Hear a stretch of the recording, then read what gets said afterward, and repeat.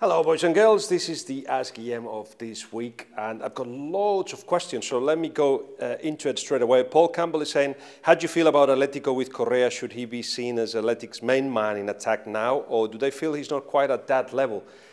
The way that Correa has been used is an interesting one because, of course, he almost left in the summer. It didn't happen. He would have opened the doors to the arrival of Rodrigo Valencia. When Simeone lets somebody leave, is that because he probably thinks he's taking everything out of him. Well, Correa reacted to it. That has been the story of his life, really. And what you've got is a player that actually feels part of what's happening. Let's see, for instance, against Liverpool, he could easily be a starter. He's been used on the right-hand side. He's add something else. He's very proactive in the way he pressures, and he has got that pace and craziness that allows for things to happen. He is not always a starter because hardly anybody is, but certainly he had something that Simeone has liked, starting by the reaction to his own situation. Serge, BB Boy Serge says, do you think Griezmann is disappointing and the club may want to get rid of him? One thing, he says, is scoring against the lower half of La Liga teams and the others running around with pretty much no idea what to do and waste clear moments against better teams. Wow, that's harsh. I think he scored the first, in 14 of the goals he scored, 10 of them was the first goal of the team. So he has got a hack for doing that kind of thing to be influential from that point of view, but you expect so much more from him. I don't see a happy player. I see a player that, not so much that he doesn't know what to do, it's perhaps that he doesn't come natural to do the things that they are demanded of him, like get himself between the full-back and the centre-back, running behind all the time, add depth to the team that way and penetration. He does it for a while, but eventually he just wants to be part of what's happening. So will they want to get rid of him? Remember, and I think we deal on this a little bit later, but Barcelona want Neymar and they don't have the money. So yes, I think it will be a possibility of getting rid of Griezmann, and perhaps Griezmann will feel that that's the thing to do too. Emmanuel Akin says, what do you have to say about United's 3 wins out of 4 versus City this season? I can see you want to ignore this since City are presently on a decline. Oh, I'm not ignoring it. What does that mean? If I'm not ignoring it, but you say I am. Anyway, City are the best team in the Premier League in between the boxes, in the way they build from the back, in the way they link each other, in the solutions that they find to problems, in the way how to adjust to games. But, as it happened in the first season of Pep Guardiola, they become weaker in both boxes. If you take Matip, Van Dijk and Robertson, 90% of the games of this season, Liverpool wouldn't be the Liverpool that we've seen. That's the problem that City have suffered.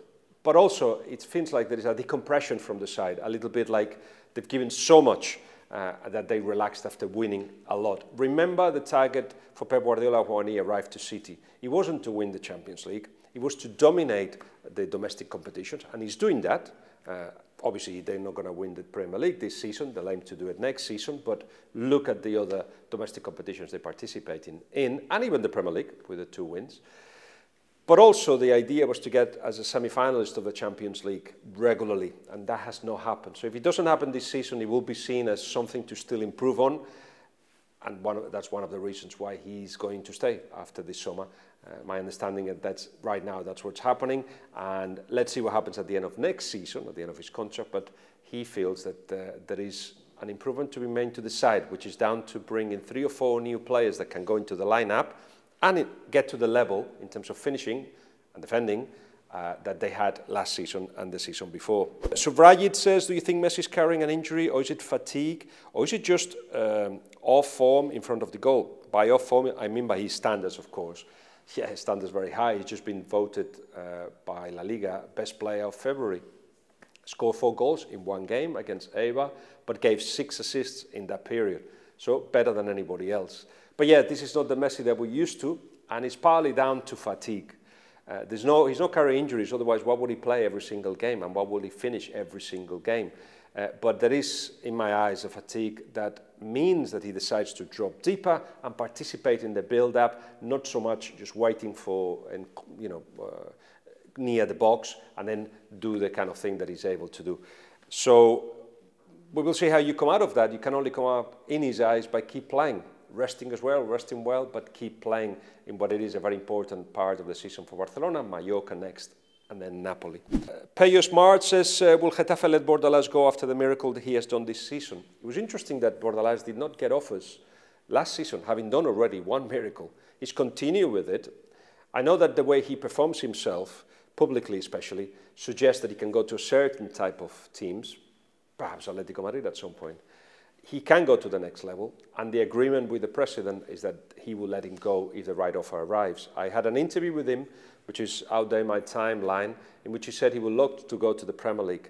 I just feel that he needs to improve on his public persona, and I think people around him have told him that as well, to show that he is doing what he's doing at Getafe because he's got what he's got, but he's able to give other type of performances and other type of public appearances as well in another club. We will see. What are the chances? Bernard James Gerald is saying that Barcelona will sign both Neymar and Lautaro Martinez in the summer transfer window, and is Barcelona interested in Upamecano concrete? Upamecano, top player, I was told about him 2 years ago, and he will be wanted by many teams. Barcelona wants a centre-back, a midfielder, a winger perhaps, and a striker. They're going for that next season, depending what happens with Braithwaite, of course. I don't think Lautaro Martinez and Neymar, they can come at the same time. They just don't have the finances. It's as simple as that, even though they'll try to get rid of 8 or 9 players in the summer, yet again.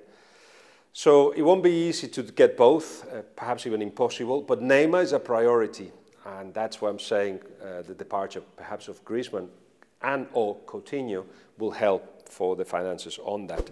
Ilham Hussein, it's pretty simple. He says, well, Barcelona's coach is not using players in the preferred role, why he doesn't have control of them. His managerial period is going to cost Barcelona for a couple of years.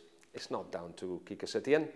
I think Valverde knew what was happening and what he could do with the players, so use them where they could make an influence. Quique Setién, it's not so much that he's not playing them in their position. I see Rakitic and De Jong and Arthur being played in the position. He decided to play after the 4 weeks 4-4-2, a 4-3-3 formation that required at least one player to run in behind. Decided to go for Braithwaite instead of Ansu Fati. Did well for 20 minutes or so. Yes, it's not the position of Braithwaite, but he can add from that position as well, in the same as Villa in the past had done it, or Pedro as well. But perhaps the problem is not so much of the position of the players, that he's got to try to aim for one way of playing and then grow from it. At the moment, Barcelona has got moments of brilliance, or good moments, and a lot of flat moments. And that's as much to do with changes of formation as to do with the form of the players. Klaus Hansen, who says, will Real Madrid sack Zidane at the end of the season? Real Madrid is about to enter a very interesting era in which Zidane can do a very big part. There were 5 players in the lineup against Betis that are 30 or over, and they need to go. You know, Modric, if I remember, Modric and Marcelo for sure, Benzema as well, Kroos. Those are players that are over 30. I can't remember who the other one was. Oh, Sergio Ramos, of course. Sergio Ramos may renew his contract for 1 more year. Kroos has renewed his contract. Benzema is the favourite of the president, but the other 2 and others that were on the bench or were not in the team may actually have to go. And they've got players like Odegaard, who wants to stay an extra year at Real Sociedad, but they've got Ashraf Hakimi, who's of course at Borussia Dortmund.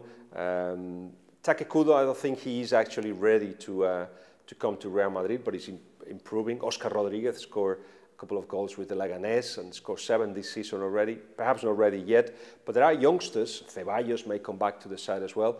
There are youngsters that need to improve and will do it in the side, like Reinier and Vinicius and Rodrigo. There are others that can come as well. They've got 13 players on loan. And why Zidane will want to get away from it? There's still changes that have to be applied to this team. The departure of Bale is something that I think everybody wants, but an offer has to arrive. And then a new era starts for Real Madrid. So I think he'll stay. That's it for now. Remember, we'll be back at the beginning of next week. And I'll ask you Sunday, Monday, if you've got any more questions for me, and ask Guillem. See you then.